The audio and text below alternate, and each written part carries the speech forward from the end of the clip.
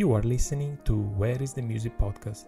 My name is Alberto, and on this program I will talk about music in all its forms. I discuss the creative part, the understanding of music, the role that music has in our culture, our shared life, our psyche, and I will do that with the help of my piano. You can find me on all major podcasting platforms and my work as composer, pianist and teacher at albertoferro.com. This podcast has no sponsor. If you like to support me, click the link to my Patreon page, available in the description.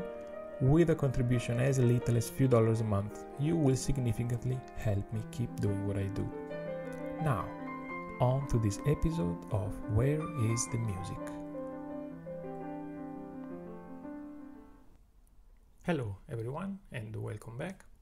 Today I'm going to talk about the difference between composing and improvising.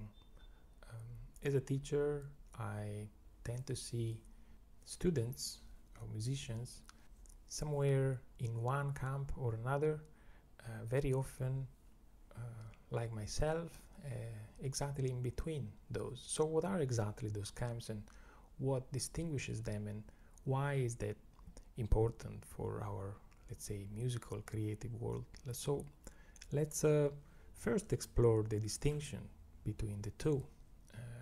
We're gonna find out they are actually more similar than we think, because generally we think of composing being about writing, while improvising is more about performing.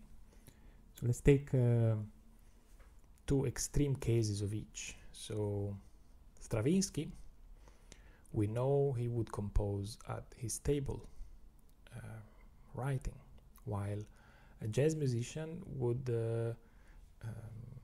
probably even not remember or be able to write down most of what he plays. The truth is that in these two extreme cases, both Stravinsky and the jazz player are relying on schemes and forms that, however written or perhaps merely imagined, are fixed. The creative part in both cases is how those schemes are being played with, whether they emerge clearly or maybe more subtly, and how a musician layers these different schemes one on top of the other, which is something that is possible only through expertise and experimentation. Perhaps it would be better to explain all of this or to demonstrate all of this practically. So let's create something. Let's start with one note. I'm gonna pick E.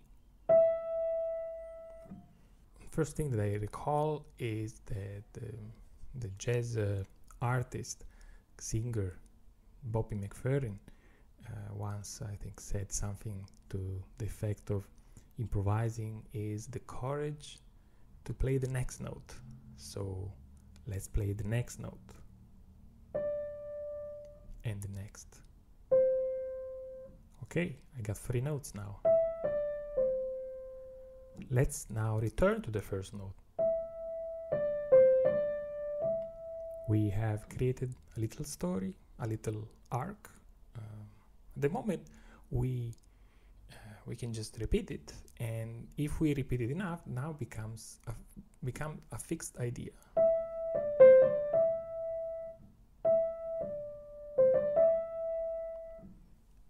It somehow starts becoming composed. We can correct it, and the more we correct it, the higher degree of composition we are producing.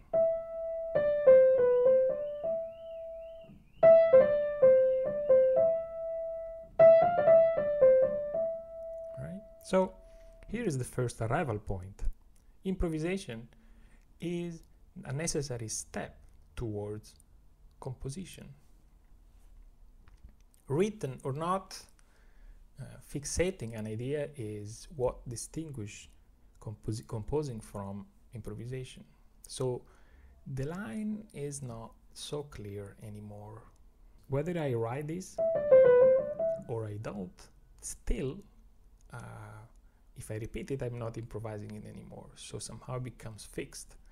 It's an idea, it stays there. Maybe we can continue by adding a chord. How about let's add a chord of A.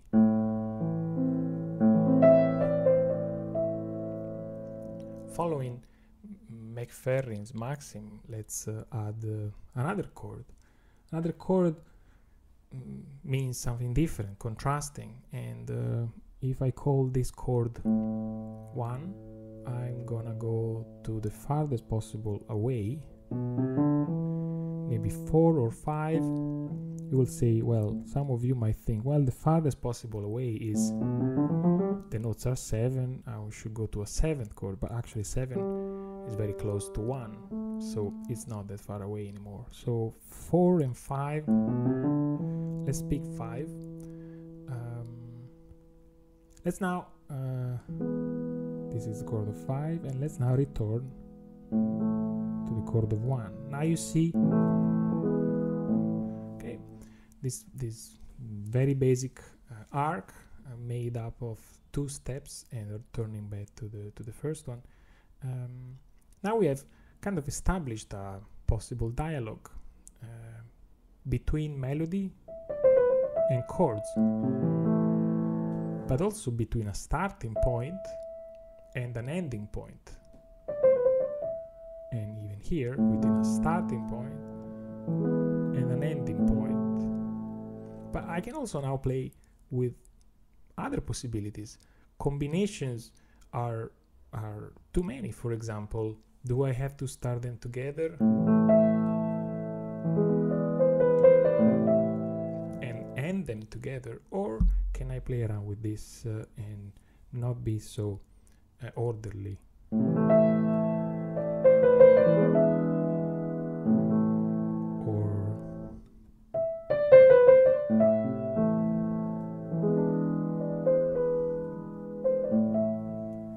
This, of course, starts becoming a bit repetitive, but the more combinations I experiment, to be fair, the more variety I bring in, the more I grow interest for some ideas against others.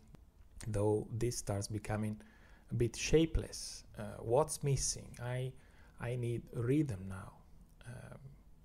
We can think of rhythm as the necessary impulse to move forward. If we want music to take us somewhere, I think it needs to have some trajectory, some impulse, some energy. That energy expresses itself as its most basic level with a steady beat, something like this. That is the most basic rhythm possible. So rhythm is the way to give my music an order on time. Maybe I can start with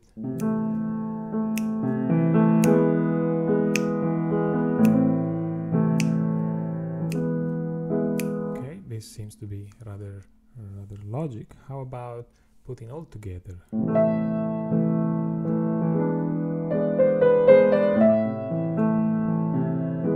Okay, this already has picked up some momentum, and we're moving somewhere.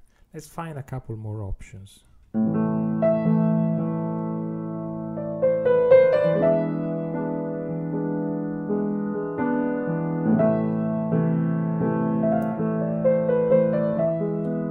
Okay, certainly it's not a masterpiece, but we have arrived to the second arrival point, which is to create good music, whether improvised or written. We must produce music, meaning we must fill our time with sounds. We cannot just expect that sound by itself will become music. Music is made of this time moving forward, and so once sounds are picked, tried out, compared, we can then decide to keep or discard them.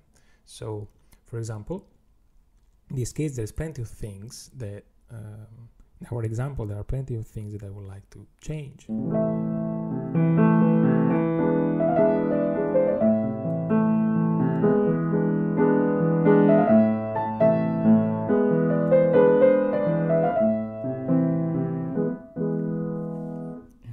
repetition itself is telling me that I need to go somewhere else, like either to a different melody or to a different chord. But you see, this necessity becomes emergent only if I repeat it, if I keep at it.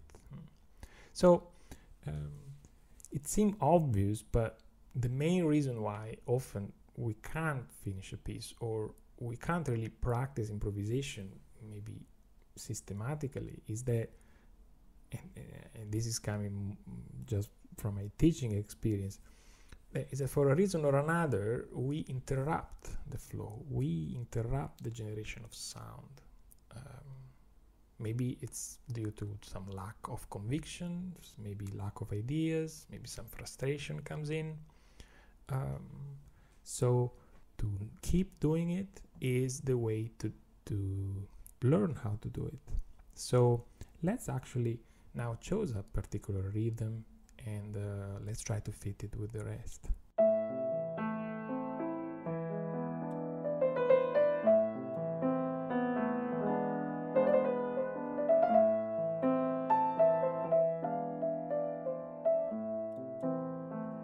This is a bit of a Latin feel.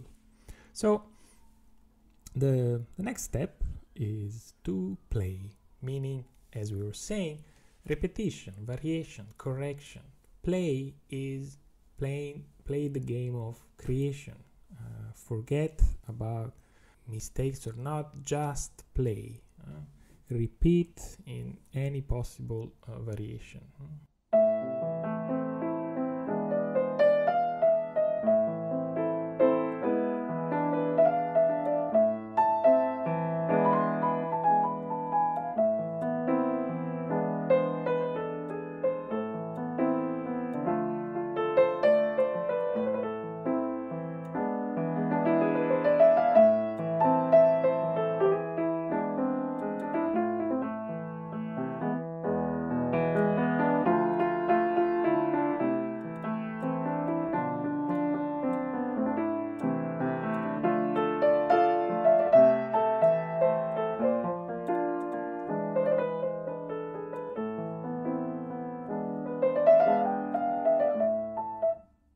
Etc. So we think of creativity as resulting from pure inspiration, the muse, some idea that comes from who knows where.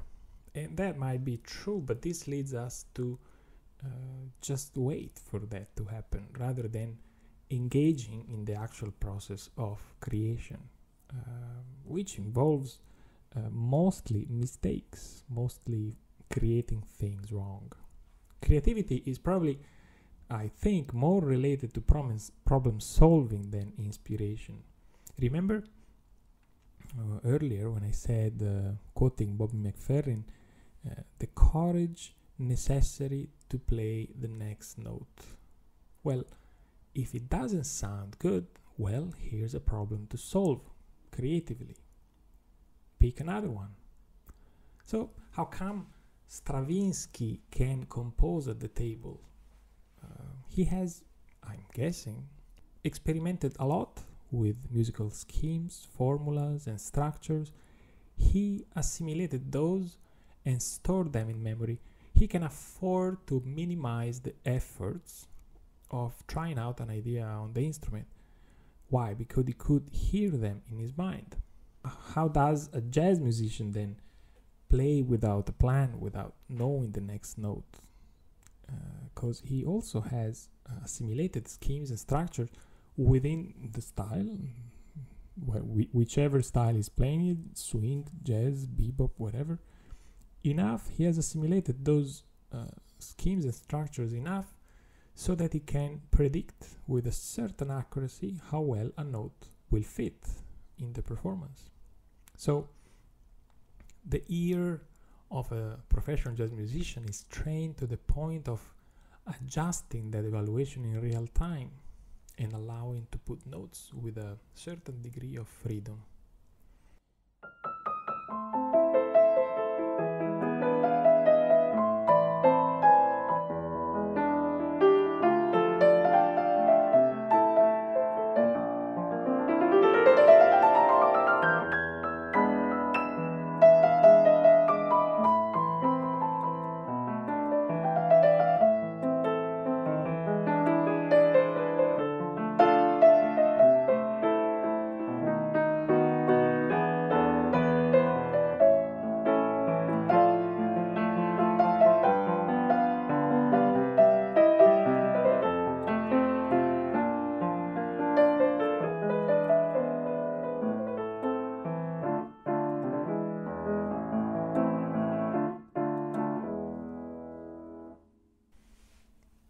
much we can say that Stravinsky is improvising in his mind or on the paper, because new ideas improvise themselves after you have written down.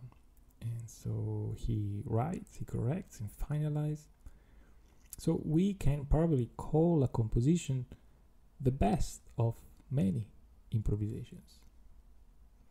The jazz player is composing in real time, either coherently adding a part to a piece that needs that part, maybe through a solo or an accompaniment, or by inventing variations on one or more of these schemes that was previously assimilated.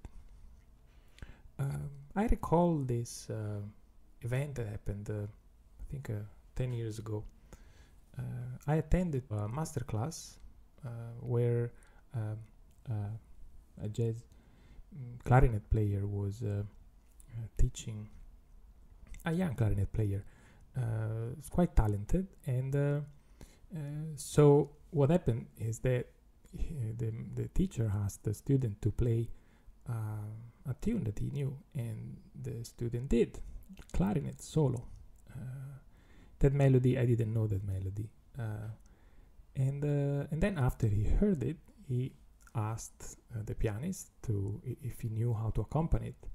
The pianist was my jazz professor university, and he didn't know the song either, but after hearing it once, he was able to accompany it to perfection.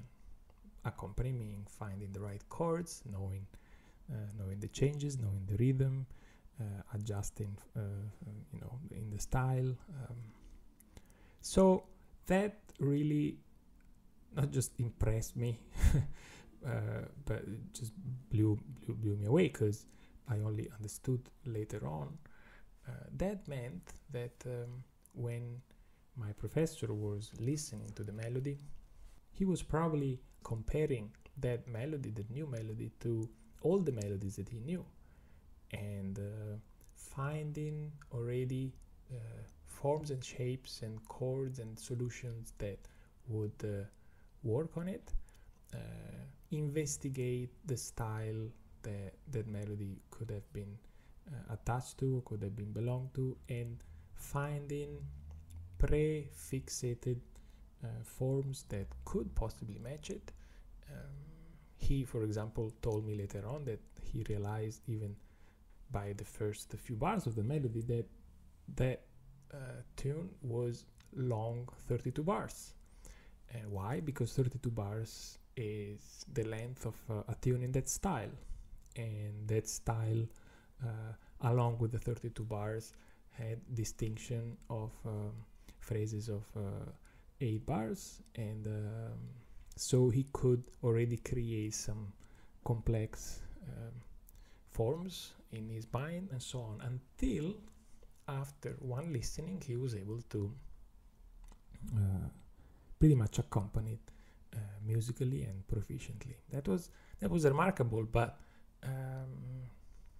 we can also see how this is only possible because certain forms are already existing, are already composed, and a talented jazz musician just learns them, participates in them, reproduces them, and sometimes invents new. He composes something new, but this is not very much different from what Stravinsky does, which is imagining forms and schemes and comparing those to the ideas that he came up with, finding out which one is the best to express it. So, to conclude, the main distinction between composing and improvising might just be one of dimensions. While certain music cannot be remembered by heart, think for example of an orchestra. How can one remember, 30, 40 parts at once and how can an orchestra remember, members of the orchestra can each remember their part. And so music written for orchestra needs writing, but other music relies on what we can carry in our own storage, whether it's a chord sequence or a song structure or a maybe series of effective licks. So as a teacher, I encourage all my piano students to write their creative ideas down on paper. It turns an idea into something you can work on, develop. You can turn that into a piece of music. And to composers, I say instead, become proficient on an instrument, possibly a polyphonic one like the piano or the guitar, and use it to test your ideas and try alternatives before finalizing your piece.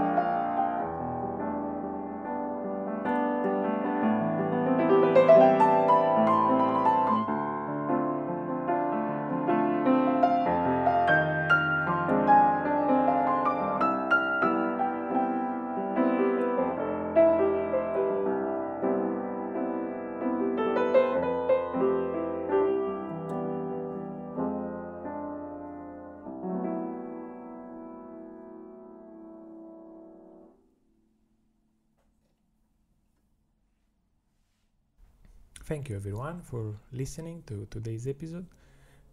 Today we have looked at the difference between composition and improvisation, and if you haven't tried yet, I hope I have instilled in you a little bit of curiosity and motivation to try create your own music. Let me know what you think of it, and if you like me to investigate other topics for the future, I would love to hear your thoughts, and I'll see you again here at Where is the Music podcast. Bye.